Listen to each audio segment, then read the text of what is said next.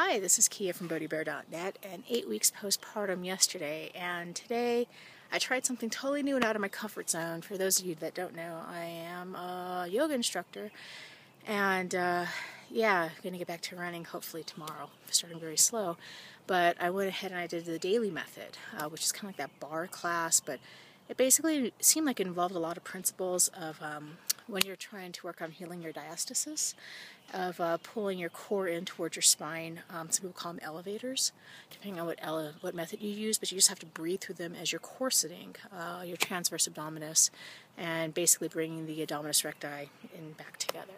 So that was really fun, and it was my first time doing anything like it. The instructor, she joked around, she goes, people call it Pilates on crack, and I'm like, okay. And I didn't push myself too hard because I've never done that class, and I still need to kind of be functioning and take care of my kids.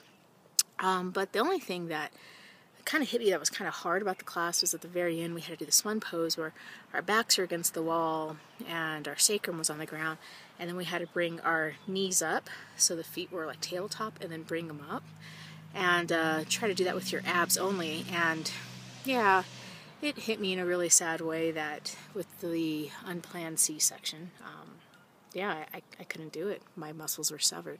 And for those that don't know, I attempted a home birth again and got to full dilation after a full day of laboring, and the baby was surprise breech, so that's why it was a C-section. And I haven't had too much sadness about it, but yeah, when I left class, I think I was driving back home and just kind of started crying because, yeah, my muscles are separated. The only other surgery I've ever had has been 2 ACLs. One from playing college and soccer and one from falling down a mountain. And yeah, I know with my knee from the ACLs, I don't have feeling on the surface of my knee. So like I can walk into a table and I don't feel it, and sometimes my knee gets bloody because I don't realize I run into stuff until basically my forward momentum stops.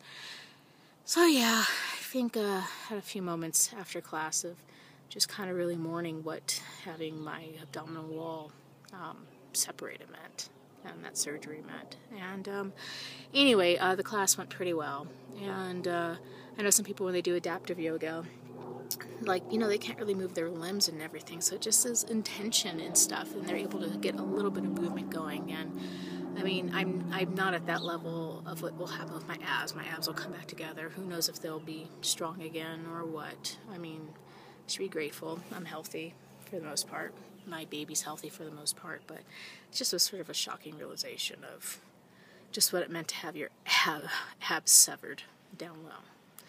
Anyway, so yeah, sort of a low-key vlog, but I was crying a little while ago, and I guess it's just part of this postpartum healing process and coming back. So yeah, there we go. I'm going to be doing 1 month of Dailey Method before going to fit blogging, and yeah, then we'll see what happens. The Dailey Method, it's actually really good for all postpartum moms. And I know the Studio by Me, they have a 3-month special, $375. And you just have to use it 1 year within having your kid.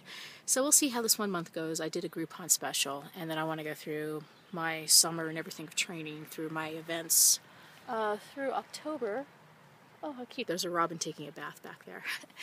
Through October, and then maybe in November when I'm done with events and everything for a while, maybe I'll jump into that 1 or that 3 months of their training because, yeah, based on what I saw today and what I experienced, it really does seem like a really good method, working with your body with intention and corseting for those moms postpartum, doesn't matter C-section or not.